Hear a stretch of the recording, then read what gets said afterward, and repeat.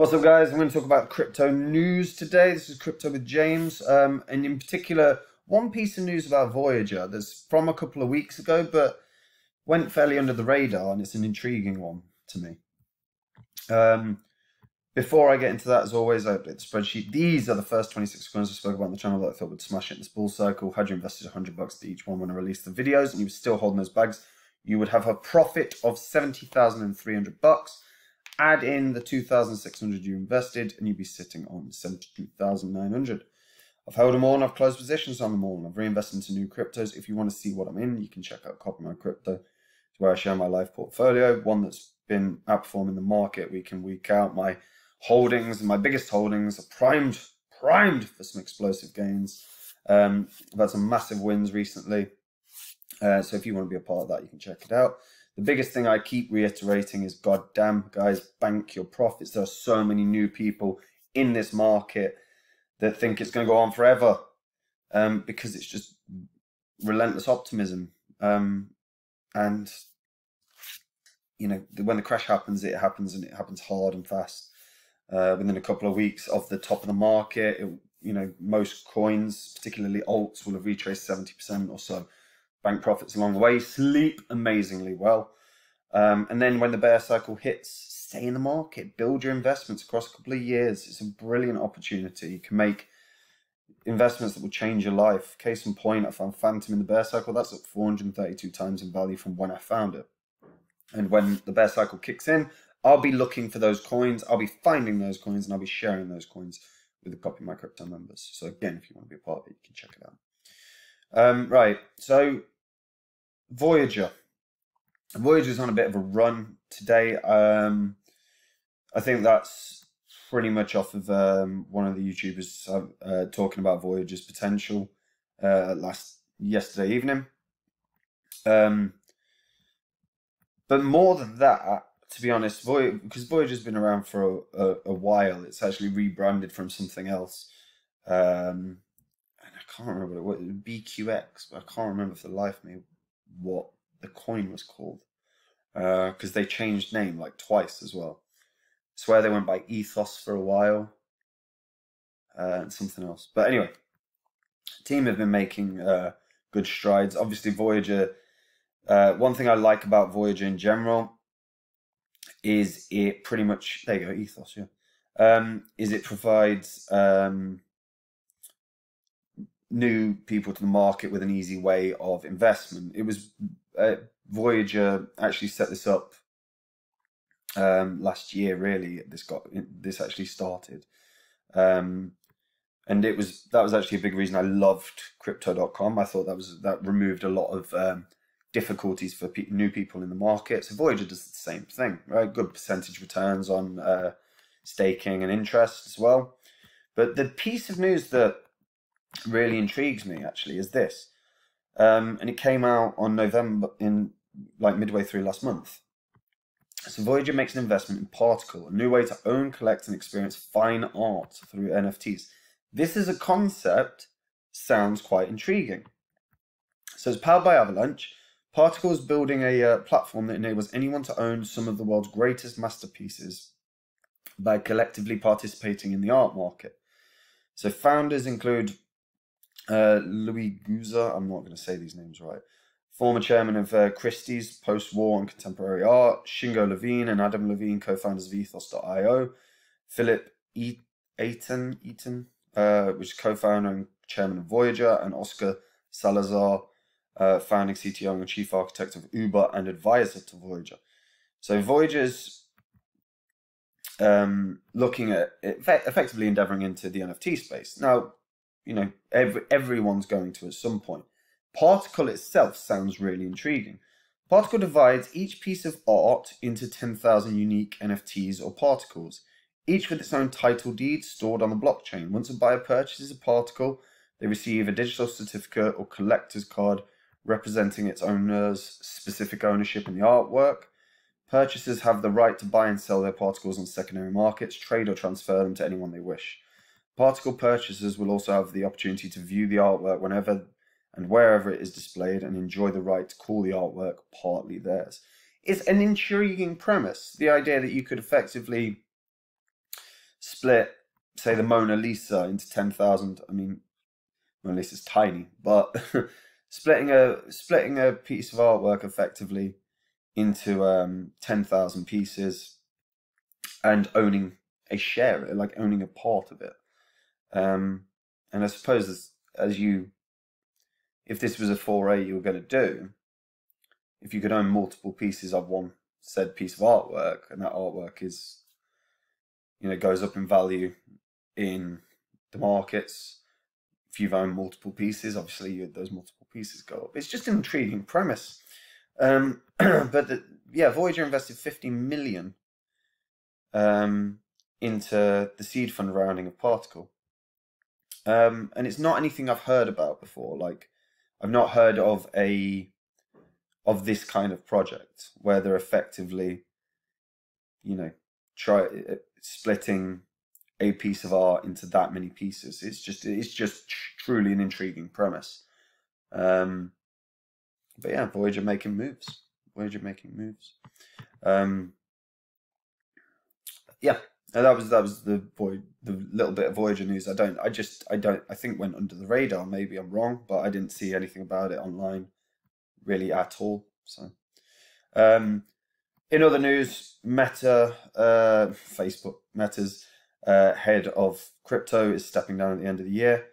He said, while there is still so much to do right on the heels of launching Novi, and I remain as passionate as ever about the need for a change in our payments and financial systems, my entrepreneurial DNA has been nudging me for too many mornings in a row to continue ignoring it. So he's leaving to effectively start doing something else. He's joined a list of former execs of the social media giant who have left the firm in the past 12 months, including fellow DMs, co-founders Morgan Bella and Kevin Wheel, who took up roles at NFX and Planet, respectively. So we'll see what happens with that, because obviously what we're going to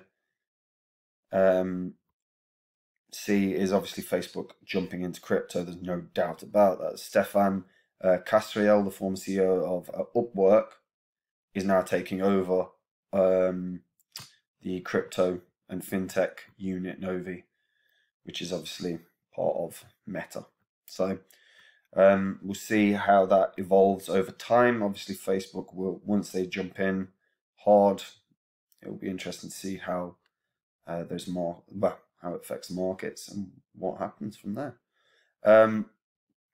The Premier League, if you're not English, you might not even know what the Premier League is, although you should. But Premier League is the biggest biggest division in football in the world. It's said to be considering a partnership with a cryptocurrency platform that provides NFTs, according to the Times. Minutes of the recent meeting between the Premier League and fan representatives reveal the league is considering getting involved in NFTs, with sources saying the league's approach will be slow and cautious, and different from the fan engagement model provided by platforms such as Socios. That surprises me, because I really did think that Socios would be perfect, because we've already got a few Premier League teams. We've got Man U, we've got Arsenal, Leeds, I think Aston Villa as well. As it says, several Premier Leagues have launched tokens on the Socios platform, which fans can purchase to receive prizes, access special experiences, or vote on minor club decisions. The Premier League may instead be looking to follow in the footsteps of La Liga, which partnered with French digital soccer collectibles platform SoRare in September to offer NFTs of all players in the league for fans to trade and play in fantasy tournaments. I've spoken about SoRare, and I have actually had a little play around with it, but I'm not the biggest fan of it, to be honest. I tried playing around with it. After about a month of playing around with it, I was like, I can't be bothered with this anymore. But to be fair, I struggle with consistency on fantasy football anyway, so I struggle with SoRare as well. But again, I mean, whoever they end up landing with, it's going to be big news, because this is the biggest league in the world for football. So this is one space to keep an eye on, because if they end up landing with a particular cryptocurrency or a particular platform which is fueled by a particular cryptocurrency, I would expect that crypto to move up very strongly in price. But the fact that they've got a slow and cautious approach, I wouldn't expect to see anything this before, you know, probably the end of the season, to be honest. Last piece of news went, so true or false, 91% of surveys about Bitcoin and crypto are totally wrong. So Tony Richards is the head of payment policy at the Reserve Bank of Australia. He read the recent results from Finder's crypto report saying that almost 1 in 5 Australians own crypto. He didn't believe it for a second. However, the results had already been widely published around the country, gracing headlines for weeks, even making it into the recent Senate Committee on Australia. The Finder survey claimed, the Finder survey from August claimed that 17% of Australians own at least one crypto, 9% own Bitcoin, 8% own Ethereum, and 5% own Doge. Is the figure plausible? The Reserve Bank of Australia's head of payment policy said no doubt fueled by influencers and celebrity tweets. I mean, the fact that Doge is owned by 5% apparently. You know, obviously Elon, that might have just been off the back of Elon Musk tweets, in large part. And to be fair, you know, Dogecoin rallied like mad. You know, you can't ignore that. People probably wanted to try and make some profits. The head of consumer research at Finder defended the methodology. Respondents are selected based on age, gender, and location to create a sample which fairly reflects the results that we'd expect from a full national survey. And that's what you would want, to be fair. You wouldn't want random sampling. You would want the sampling to be based on the proportionality of the populace. So, you know, make sure that it's reflective of gender, race, age groups. But yeah, different surveys have about 2 million estimates 2 million apart. You know, we've the YouGov survey commissioned by Australian crypto exchange Swift found that the number of Australians who hold crypto is closer to 25%. So again, yeah, it depends on. It has to depend on the sampling methods, to be fair, and you also have to have a larger sample. Like, if your sample is based on hypothetically like 1,000 people, that's not reflective of a population of 25.69 million. Exactly. The July survey collected results from 2,768 people. You cannot state that that 2,768 people is representative of 25.69 million. You just can't. You just can't. It's that simple. That's not even 0.1% of the populace. That's 0.01% of the populace. And you've got to bear that in mind. Like, when I talk about the surveys, and I like looking at the surveys to see what the transition is, but fundamentally, right, methodology behind sampling is vital, because that is not reflective. You can't draw conclusions from your sample to your population. You just can't. And that's my maths rant over. Anyway, that's it from me. Hope you're all keeping well.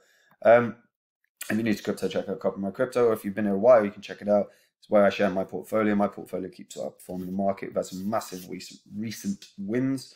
But bigger than that, guys, and more importantly than that, I want to just reiterate, this market, this bull cycle doesn't last forever. And when the correction comes and the bear cycle kicks in, it will be brutal. So bank your profits along the way. And then in the bear cycle, stay in the goddamn market. The market will be undervalued. Everything's on discount. You've got a couple years to build positions in coins that you have faith in, that you believe can run well. It's a great opportunity. All I do during the bear cycle is find those coins that are hugely undervalued and stagger my investments across, like dollar cost averaging, but stagger my investments across a couple of years. And there's opportunities for life-changing gains. Case in point is Phantom. Like I said, 432 times up in value, $1,000. You'd have 432 grand. That's a house. That's a mortgage done. with a ton of money spare. And there are great opportunities in the bear cycle because the bull cycle is coming to an end. We've not got that long left. So, yeah, check it out anyway. Right, take care, guys. Bye.